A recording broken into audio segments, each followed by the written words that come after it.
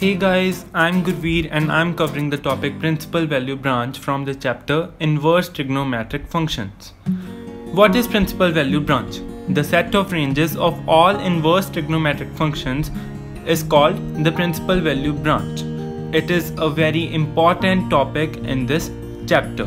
Now, what is domain? The domain of a function is the complete set of possible values of the independent variable, which is the x-axis values. Now, what is the range? The range of a function is the complete set of all possible resulting values of the dependent variable. Which is the dependent variable? It is the y-axis values.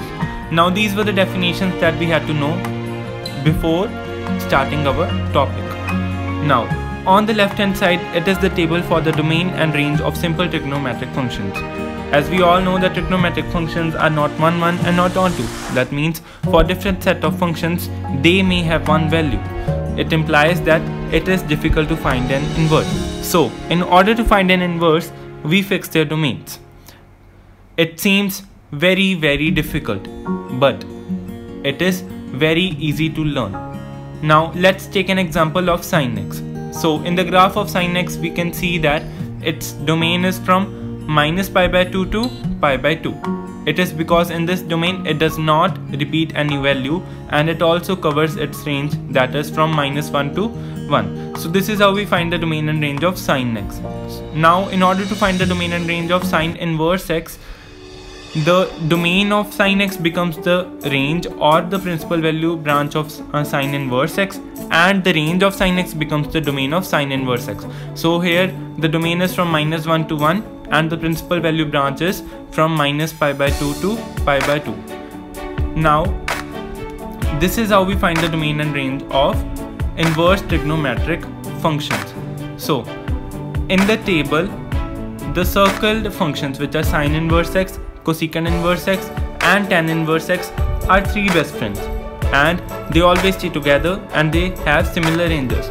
So, the principal value branch of sin inverse x is from minus pi by 2 to pi by 2, and it is in closed interval. And the principal value branch of tan inverse x is open interval minus pi by 2 to pi by 2, and the principal value branch of cosecant inverse x is closed interval minus pi by 2 to pi by 2 excluding 0. Here is its proof. Cosecant x is equals to 1 upon sin x, as we know that cosecant x is the reciprocal of sin x and denominator can never be 0. So here sin x cannot be 0. When is sin x 0? Obviously it is at x is equals to 0. So here x cannot be 0. So the range of cosecant inverse x is minus pi by 2 to pi by 2 excluding 0. Now the other three functions, which are cos inverse x, secant inverse x and cot inverse x, are also best friends.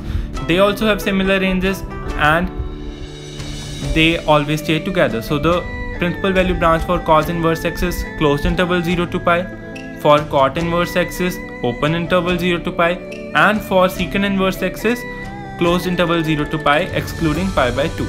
It seems difficult, but it is very easy. So here is the proof for the principal value branch of secant inverse x. As we know that secant x is equals to 1 upon cos x, as it is the reciprocal of cos x, and denominator cannot be 0. So here cos x cannot be 0. When is cos x 0? It is that x is equals to pi by 2. So here x cannot be pi by 2. So its range is closed interval 0 comma pi minus pi by 2. Now let's revise. The principal value branch for sin inverse x is closed interval minus pi by 2 to pi by 2. And for cosecant inverse x is, it is closed interval minus pi by 2 to pi by 2 excluding 0. For tan inverse x is open interval minus pi by 2 to pi by 2. For other three trigonometric functions, which are cos inverse x, it is closed interval 0 to pi. For secant inverse x, 0 to pi excluding pi by 2. For cot inverse x is open interval 0 to pi. So I hope you found it easy. It always seems difficult unless we try. So thank you.